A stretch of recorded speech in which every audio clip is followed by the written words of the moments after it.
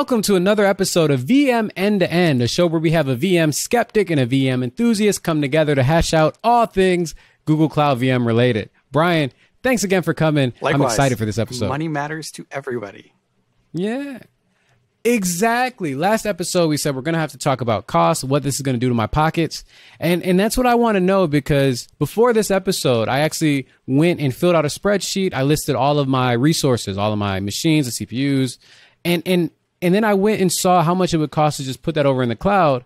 Yep. And I know where this is I don't know if going. you're going to be surprised by this. It was way more expensive than just running it on-prem. Yeah. What's up with that? That does happen when you do kind of a straight one-to-one mapping sometimes.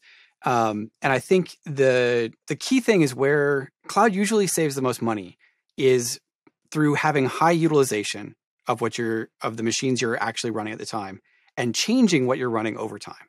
So my question back to you is, how did you decide on those machine sizes to put into the spreadsheet and do the math out from?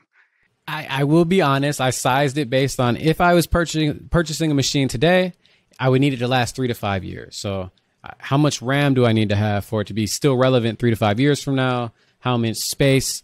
And then also, I need these machines to be able to handle peak workloads that I might not always be operating at. And so I had to be able to have CPU and RAM that could handle the worst case scenario. So most days they're probably way over specified. And then occasionally they're, kind of hitting their limits. And that's... Yes, but they were cheaper than the cloud. Like, you know what I mean? They were cheaper than the cloud VMs I was talking about. That's where, the bulk of the savings, and I think there's some other stuff I want to hit, but the bulk of the savings come from this kind of pay for what you use kind of concept. And you won't pay for what you use. I hear this. I hear this all the time, and I don't quite understand it. I just interrupted and you were going to explain it, but I just hear this phrase so much, and I'm like, I really want to know. So the simplest is, like you turn the machines off when you're not using them. But I think it also is a little bit confusing because usage is kind of a broad term, and we use it for actually two different kind of concepts in Google Cloud. There's the pay for specific work done. So like if you're using a cloud storage bucket, like actually saving an item in the bucket or retrieving it. And then there's this kind of sense of reservations. So the way most of the billing for the VM works is it starts when you make the API call to turn it on. And when you call to turn it off, that's when the billing stops. So it's this kind of reservation. So when they talk down to the second, pay for what you use, that's what they're saying in that case. Yeah, and we actually do build to the second with a 10-minute minimum. So when you do the math out for a way over-specified machine, it's going to sit at like 5% usage or something all the time, and all that extra is wasted. And that's what we want to avoid to, save the most money. The other thing, though... That does make a lot of sense. I'm going to jump on a little bit. So when you just do the spreadsheet out, you're only focusing on the computers, right?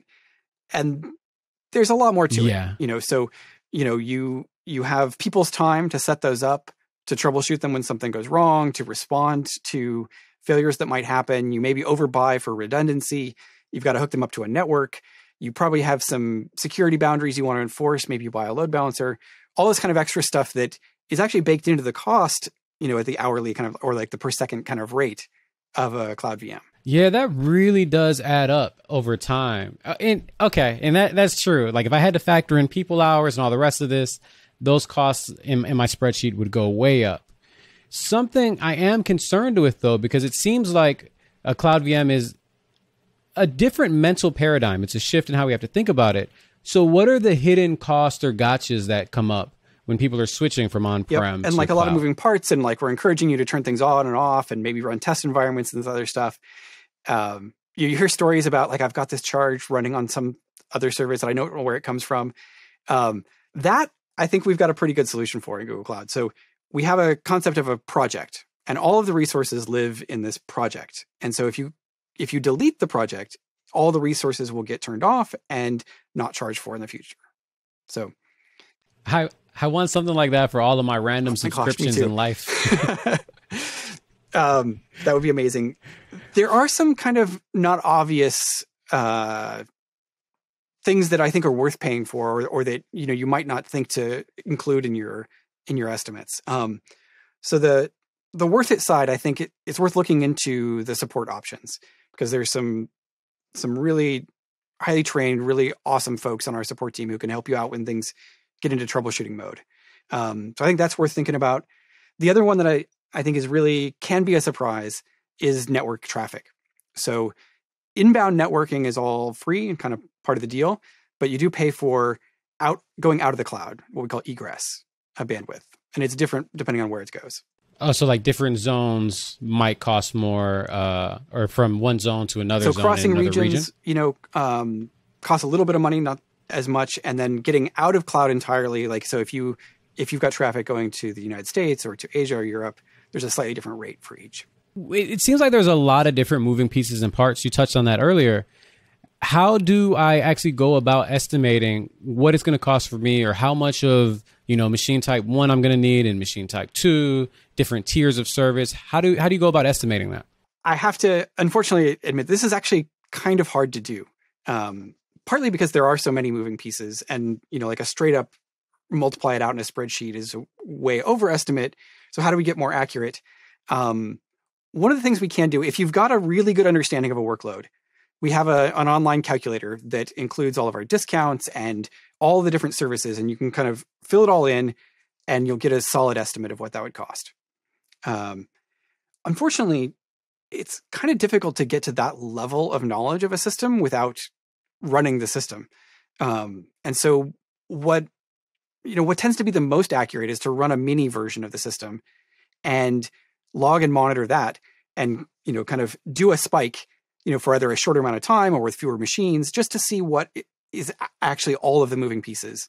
And then you can use that as a base to multiply and estimate from. That actually makes a lot of sense. I guess one thing I'm curious about, though, because it makes sense that if I'm only spinning up machines that I'm mostly utilizing, I'm going to save money in that way. What about if I have machines that are running for a long time, though, or if I'm close to utilization? Because it seems like this is a rental type model where I'm renting, and never really owning. Are there any kind of savings? Absolutely. There's a whole bunch. And I think the main thing is, and this is, you're a Kubernetes guy. Like, why do containers exist at all? Like, I think it's to try to get high utilization on the host machines so that you get the most work, and the container keeps each app in its own space. So you can put a lot of different things on the same box and run the box, at 80% instead of 5, things like that. So we have an extra tool in cloud VMs where you can, instead of trying to fit a lot of pieces in one box, you can change the shape of the box. So if you have a workload that is very RAM intensive or very CPU intensive, you can change the shape of the machine to fit your actual process.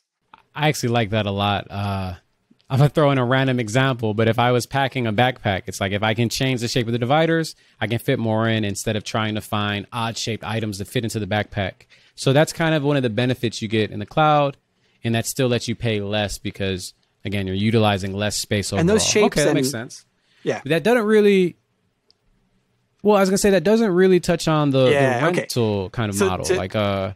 This idea that we're paying a lot, but we're never really owning to kind of the machine. Address that more directly. It is always going to be a rental, but when you're using it for a long time, it's more efficient. And so we automatically offer what we call a sustained use discount when that is the case. So if you're running the same kinds of CPUs, doesn't even need to be the same machine, the same kinds of CPUs over time, we'll automatically give you a discount of up to like around 30%. And then if so there's a big deal there. And then if you've got that kind of base workload over a long period of time, you can essentially kind of reserve that, a committed use discount, to pay ahead and get an even bigger discount on that. Okay, so there's a lot of savings there. There was another one. I did a quick scan. I did a quick look. And this one blew my mind. I do not understand it at all. They were called preemptible VMs. Absolutely. Can you tell me about those? So if you imagine, we were talking about this Tetris problem, trying to fit things in. You've got a data center scale version of that.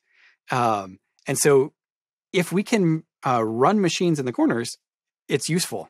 But we need to stay flexible. So we offer a machine preemptible type, or like a preemptible mode, basically, that fits in there. So if you know that you have a workload that is either relatively quick or that can be restarted, you can run it there and run it at like a fifth of the cost. A fifth of the cost? 20% of the cost. So the only difference between a preemptible and a regular machine is that it's guaranteed never to last more than 24 hours. It will stop, and it might turn off at any moment. So you have to be able to kind of restart your work. Okay, but for the types of workloads that would fit for, that's a huge savings. I guess another thing I'm really interested in is on that model. Again, I'm used to maybe using 5%, and now we're moving towards using 80%.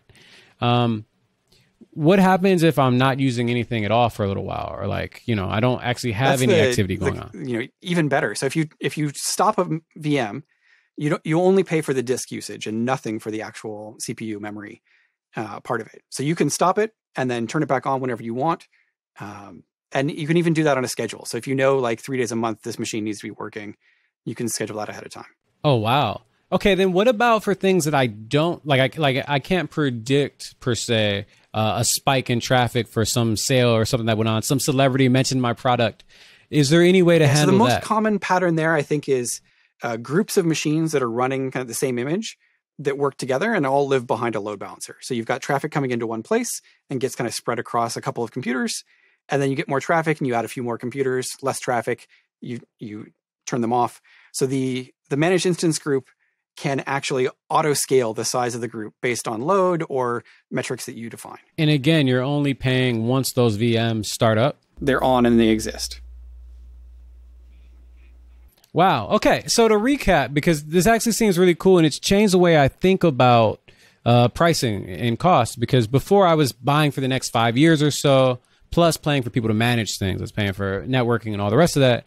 And now with the cloud, it seems like you're really renting or buying for the next 5 seconds or so.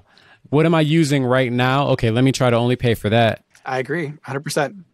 Does that sound like a good recap? Okay.